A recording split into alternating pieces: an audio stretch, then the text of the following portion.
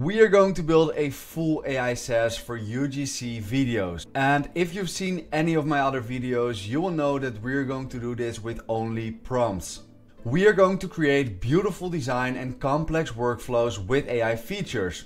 So at the end of this video, you will know everything you need to know about how to create your own AI SaaS for UGC video generation. Okay, so we are going to create a UGC SaaS app, and we are going to do this in Lovable by just a few prompts. And the nice thing about building a SaaS is that you can build this once and sell it to multiple businesses or multiple people. So let me explain how this SaaS app is going to work under the hood, because we are going to use Firecrawl for this. Our customers can put in their URL of their product, we'll scrape all the images from that page, and then with those images, a user can very simply click on the image they want to create a video for. We'll generate a script and we'll put everything together into a UGC video. And this is not just a workflow, this is a complete app that people can actually start using. So the first thing that we're going to do is we're going to go to the build loop prompt library. We have our prompt right here, and you can just copy paste it and use this for yourself. And I'll make sure that you know exactly how to copy this app completely. So we have this prompt and it explains everything. And the nice thing is our first version of our app will also look very good. Like the UI will be perfect. And this is all because of Claude. Claude has this blog post and it is all about improving front-end design through skills. So what they did is they basically tested out how to prompt to get the best possible output for the front end. So this was from November 12 and it basically has a lot of examples on how to write good prompts. So what I did is I created this prompt with all the knowledge from this blog post. A few examples are, for example, here, things like themes. It turns out like this already. So it is just about prompting and giving it the right information, and this will make the front end even better. So another example is this one here. So this is an example of a SaaS landing page with a very simple prompt. But then when we use good prompt writing, it turns out like this. So it is an amazing difference. And this is exactly what I will show you right now. If you're thus far enjoying this video and not subscribed yet, I want to ask you, please like and subscribe. It really helps me to grow my channel. And I will promise you, I will be putting out a lot of more videos like this. So make sure you don't miss out on them. So we'll go back to our prompt and I will not get you through this complete prompt. You can just look it up for yourself. You can learn everything about it. We have some things about the typography. We have some color and themes, backgrounds and depth. We have motion and animations. We have all these parts that will make sure that we get good design already. We then also provided some API integration code examples so that we can also implement all of our external integrations directly. And this is something that sometimes is not done immediately, and then we need a second prompt to make sure the functionality is working. But let me now just have this prompt, throw it into Lovable and show you the result. So we'll copy paste this, we run this. So we paste our prompt right here and it then enabled Cloud and we got our first version of the app. And to be honest, for the first prompt, this is already amazing, right? It looks really clean. We have all this lighting here. We have the gradient in the background. We have this as well. Like all the hover animations just look really smooth. And we can now click on start creating free. We have this, and as you can see, the animations, the gradients, everything is already pretty clean. And we just need a few more prompts to really fine tune this exactly how we want. But this already makes a huge difference. So we can now sign up for an account. Right here we have our dashboard already, which I really like. We have our credits right here. We have our create new video section right here. We can add a product URL. We have some quick stats. We can view the plans, for example. As you can see here, we have different pricing plans. We have some recent projects and I already like this. We have the glassy design already, and all of this in one prompt is just amazing. But okay, the next thing that we need to do is we basically need to see what it already created. And we can do this in the prompt because it just tells us what it created, but we can also do this manually. And this is something I really like to do. It gives me some power to exactly know what is happening inside of my Lovable app instead of just blindly trusting everything that I asked for. So we can click on Cloud, and this is basically the most important thing that you need to master when you are building your Lovable apps. Because right here we have everything that we need, and if we understand where to look and how to work with this data, you can literally create any app that you like. So we have our overview right here. We have our database. We have no tables yet. We have our users and we have our edge functions. And our edge functions are currently not there yet. The edge functions basically show all the complex functionality that our app has. And currently we have none. So all the AI functionality is not there yet. Also, when we go to AI, we still need to enable our AI. So a lot of core functionality is not implemented yet. So this is actually a very normal process. You start with a very big prompt and some of the things work perfectly. For example, the design. Wow. But some other things not there yet. So that's what we need to do right now. So in our first prompt, we already had all the information about the API integrations. As you can see here, we have Firecrawl, we have some built-in AI functionality that Lovable already knows how to work with, but we have also VO 3.1, which we still need to specify on how to implement that. So what we now want to do is we want to copy this again with the database schema. We'll copy it and we'll paste it. And we'll say, please implement those as well. And we run it. Okay, so the next thing that we need to do is we need to set up our integrations because we are using two different integrations. One is Firecrawl and one is fal.ai. And I will explain both of them, but currently we need to get our API keys. So first up is Firecrawl. We have Firecrawl right here. It is at firecrawl.dev. I will link it down in the description. We can click here on dashboard. We can then click on API keys. We can create a new one and say UGC. Let's copy this one. Let's paste it. And we need Firecrawl to make sure that when someone puts in the URL of the product page, we can actually get the images from their website. So that is where we use Firecrawl for. The next thing is fal.ai, and this is all for all the video and image generation. So what we need right here is we need to go to API keys. We can create a new one. Create, and we copy this one. We can then go back and paste it and run it. And fal.ai is basically one app that has all the different models in one place. So we can use VO 3.1, Kling Video, Nano Banana. We can use everything right from here. So it only takes one integration for all the different models. And the best thing is when some new model drops, we can very simply switch it around and use that new model. So let's go back to Lovable. It is currently working on the edge functions, and then we can actually start testing out our AI functionality. Okay, perfect. So it created all the edge functions. It enabled AI. We can now click on cloud. We can go to edge functions, and right here we have everything. So we have scrape product. We have generate video, we generate a script, we generate an avatar, and we check the video status. So this is all looking really good. We can now just start testing it out. Okay, so let's get this Charizard item. We can copy this, we can go to our app, and it will scrape all the images on this website. So let's click, and now nothing seemed to be happening. So we can go to cloud, we can go to edge functions, and right here, we should have triggered this function. So we can view logs, and probably nothing happened. Okay, so this can happen. This is just part of building your Lovable app. You ask for something and it might not work immediately.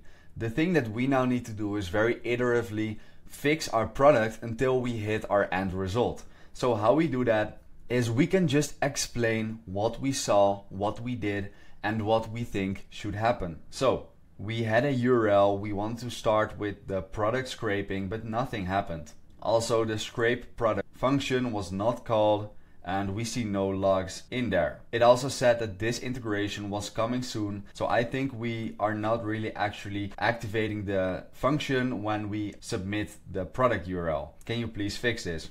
And then we just run this and then test it out again. And then from there, we'll just see what the next thing is that we need to fix. Perfect, so it fixed it. We can click on start generating, and right now something is happening. So we can now okay, so we got failed to scrape product.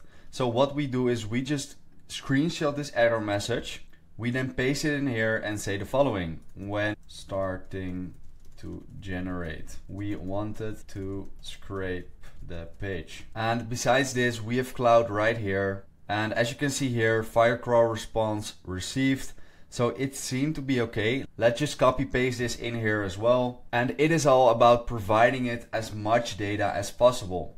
So we run this and then we can just start testing it out again. Okay, perfect. So it was something in the database and we can just click it again and try it out again. Perfect, so it was successfully scraped and we have 34 images. And as you can see here, a lot of different images that we don't want. So I think we should now fine tune what kind of images we actually get. So what we'll do is we'll use the voice button right here. Hey, so currently we got 34 images and a lot of them are also not really product images, but also basic Amazon images. So can we please filter it down to only the product images and also show all the images, because currently we only show 6 while we have 34 images. And I think we should be able to select one or many images that we want to use for our UGC video. So please implement all of this. Okay, perfect. We can now test it out one more time. We have the URL right here. We can click on start generating.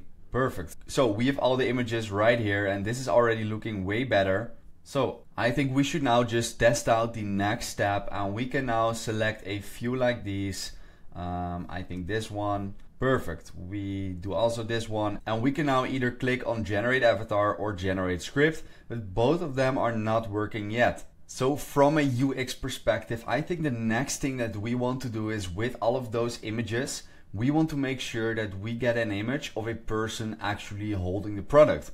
So what we can now do is we can now ask Lovable to implement this. So we'll just say the following. Hey, so currently we get all the images that we want. This is already looking better. The next thing that we want to do is basically, once we have selected a few images, we want to create a few avatars. So for example, 4 that will basically hold our product. So we can do this with Nano Banana, and this should be the start of a UGC ad. And from there, once we have this person, we can select which one we like. We click on that, and then we can generate a script for that person based on everything that we scraped from the product page. And once we have the script, we can then, together with the script and the image, create the video of the UGC ad. So please implement it like this. Currently the generate avatar and generate script buttons are not working, and we also don't want to have 2 options. It should really be one flow. Okay, so it is loaded. We can now just start testing it out again. So we click on start generating. We get all the images right here. So let's select this one and this one. We click on generate 4 avatars with product. Okay, so it created an avatar, and right here we see everything except our Charizard. The images look fine, by the way, but we should see our actual product back in there, and that is currently not happening. And this is actually something very normal. You try to create something and it just turns out it didn't really work how you wanted it. But we have Lovable, so we can just ask Lovable to fix this. So we say the following. Hey, so we try to generate an avatar with a specific product, in this case a Charizard, but the generated UGC creators all had just like a bottle in their hand and not a Charizard. Please make sure we really use the images that we select as an input for the creator creation. So right here we see nothing really special, and let's run it and then let's see if we can test it out again and if it is then working with our actual Charizard. Very quickly, if you're not subscribed yet and you're enjoying this video, learning anything from it, please like and subscribe. It's the only thing I'm asking in return for those videos. So without further ado, let's dive back into the last part of this video. Perfect, so the problem was that when we were generating the creators, we did not give the image as input. So our image generation didn't even know what kind of product we were talking about. Okay, so let's run the whole process once again. Okay, perfect, so we got our images and this is looking way better. This is really cool. It is currently already writing our UGC script, but this is really good. This is of really high quality. I am, to be honest, really impressed by the result. I think we can fine tune here and there, but wow. Okay, so the next step, we now actually have the images.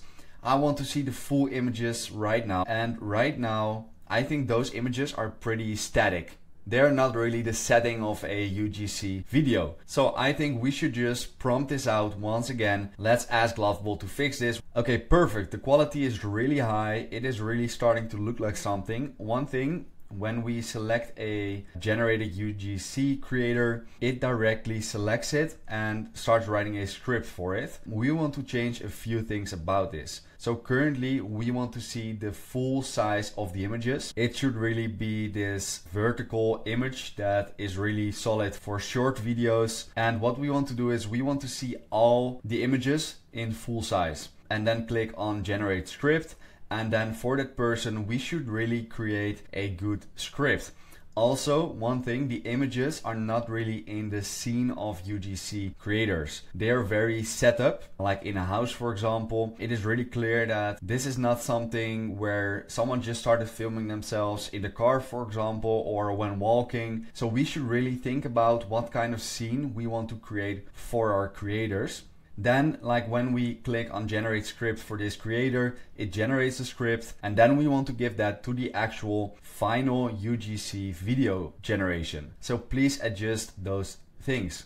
Okay, perfect. So it was done. Let's now test it out again. Right here, it already made sure that the formatting of the images is way better. To be honest, I really see this working. I'm really enthusiastic about this. It is of so high quality. So let's now test out the whole flow once again to see if it is actually working. So we can do this for another product. So let's go here. Let's actually do a Pikachu right here. So we copy this one, we go back, we run this. We can select a few images like this. We can then generate the avatar. Okay, so the avatars are created, and right here it looks like this. So this is really cool. I think this one is pretty good. We select it, we then generate the script for the selected creator. Now we have this one. Wow. So what we now do is we now generate the final UGC video, which is gonna be really cool to see how it all comes together and we get these actual videos. So let's click it. Okay, so we got this error. So we have this one, we can copy this, we can go back and we say when generating the video, we got this. But what we now can also do is when something is happening in our front end and we can just not really see what is exactly happening, we can also go to fal.ai, because we can now click here, we can go to our VO 3.1, we can click on try it now, and right here you have the requests page. We can click it, and as you can see here, it is still loading. So everything is going exactly how we want it, and it is now up to us to just wait, see if it pops up in our Lovable front end, and then we have our actual product. Okay, perfect. So right here we got our video, and this is looking so good. Okay, let's check it out. Let's click. Isn't he awesome? This is the Mega Pokemon Pikachu, and seriously, building him was so much fun. Wow. Look what I just built. Wow. Isn't he awesome? This is the Mega... This is really good. This is really high quality. Also, the details are pretty good. I see some text could be better, but come on, this is amazing. Okay, let's go to Lovable, and right here we see nothing yet. So we can go to our cloud, we can go to our edge functions, and we have our generate video right here. We can view the logs, and it has started, so we can copy this one. We can go back, we can go to check video status, because this is where it went wrong. Right here we have our error message. Okay, perfect. So we paste this as well and say please fix. We run this, so it has loaded. We can now test it out again. So we have this, we can select all the images that we want. So this one, we can click on generate avatars. We have this one. Cool, I think I like this one. So we can click on generate script, and everything seems to be going fine. The video generation has started. We can now go back to fal.ai. Okay, so we got our video right here. Stop scrolling. Seriously, I just found the coolest thing ever for all you Lego lovers out there. Okay, stop scrolling. Nice, this is looking really good. We can now check if our Lovable app correctly fetched it, because then our whole process is finished. Perfect, so as you can see right now, we currently have all our previous projects right here. We can now click on view video. Okay, we have our video right here. Seriously. Perfect, and we can now click on download, and we have everything. This is our whole process in place. The best thing is this is all just online. I could now directly launch this, put this on a custom domain name, and then we actually have our SaaS. We only need to add a few things like Stripe integrations. We can fine-tune the whole user experience, but for now that we have this only in a few prompts, It is really insane. The quality is super high. I already like the design and we currently have something super valuable. Thanks for watching my complete video. If you've learned anything from it, please like and subscribe. I hope you're now very busy building your own AI SaaS for UGC videos. If you have any questions, please let me know in the comments. I try to respond to all of them and I will see you in the next one.